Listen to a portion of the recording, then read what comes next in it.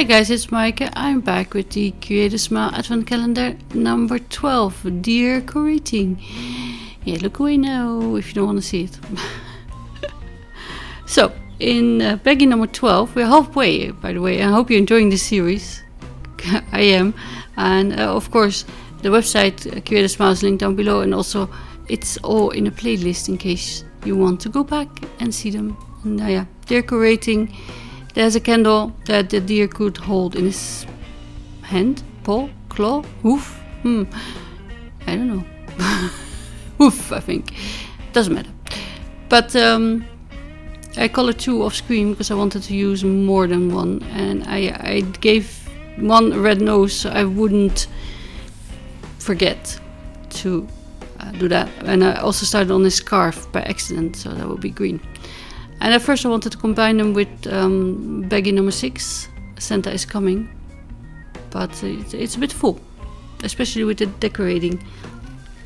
So I'm sticking to 3 because that's nice. 5 yeah, didn't fit. 4 might have, but 3 is better. And I'm using my Spectrum Noirs just for a change. You can use any marker that you have, of course. I pull them closer to my desk now. I can actually access them easy. Before I was too lazy to get up and only had my Copics on my desk, so that's why. But I'm also showing you can use different color families and mix them up easy. And the way I like to work, of course, is first putting down a base layer and wet paper. That helps with the blending for sure. But when the areas are really small, like the hoofs and the antlers, I just do the darkest one and fade it out with the lighter one, because you know, if you oversaturate your area or paper, then you get some bleeding, and you don't want that. At least I wouldn't want that. And yeah, you can see I'm using quite a few different color families just to show you. Don't be scared. Just look at your color chart, look on Pinterest or the internet, and you will find many color combinations that people already tried and tested. So you don't have to reinvent the wheel. Of course you can if you want, but yeah. I started with the green and I thought, oh no, if I don't pay attention I will have colored them all 3 off camera. Now I have to start again. But this is also here light green and jade green together. They work, see? Nice blend. This is actually my favorite green combo, and I don't have this green in Copics, which is why I kinda pulled out my Spectrum Noirs in the first place. Little light. You can give them rosy cheeks if you want. I didn't, because yeah, it looks weird on things with fur. Of course, they're not real deer, so that doesn't matter. So I also pulled out 2 stencils from Create a Smile. This is Snow Dance, and this is the huge polka dots. And my idea that I concocted up in my head was to make polka dots and have these snowflakes kind of inside the polka dots, but the big one I like, the dainty one, doesn't fit. So there goes your idea. You know, you can think about it in your head as much as you want until you start filming, and yeah, it doesn't work. So I changed tactics, but I'm still using Tumble Glass for my polka dots. And of course you can just use the one or the other. You know, polka dots, they might look a little bit weird. And I have a stencil with snowflakes from the winter kit from, I think it's 5 years ago. It's still available, by the way, or again. But those are very, very straight and symmetric. I didn't like that too much.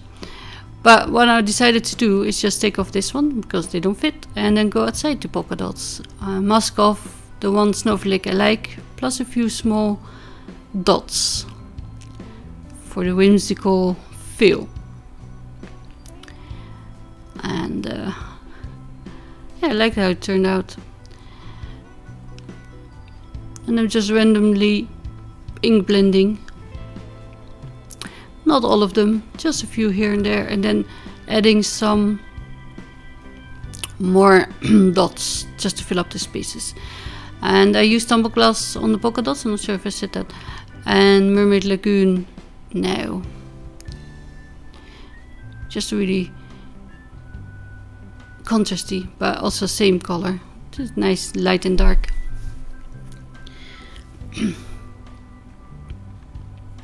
So I can't remember what I said because this is the first time I do the voiceover. And are you looking forward to the Christmas Eve, Christmas Day, Boxing Day? I will have filmed 24. I'm halfway now, and I might be really fed up with Christmas by then. While my mom was still alive, she passed 5 years ago, you might know. We would switch days. One I would go to her, and then the other she would come to me, or the other way around. It didn't really matter, but that was 2 days spent. But now I'll just spend it alone. Sometimes I go to my friend's house and he's cooking for me for my birthday, which is exactly a week before Christmas. And yeah, I don't think I want to bother him again. So this one I wanted to show you. It's a new release. It's not part of the Advent calendar, but it says let's have a party, or in German, für das Geburtstagskind. I'm sorry if I didn't say that. Für das. Ach, yeah. I'm not very good at German. I looked at it online because I was looking for the stencil. I think it's so funny. Let's have a party.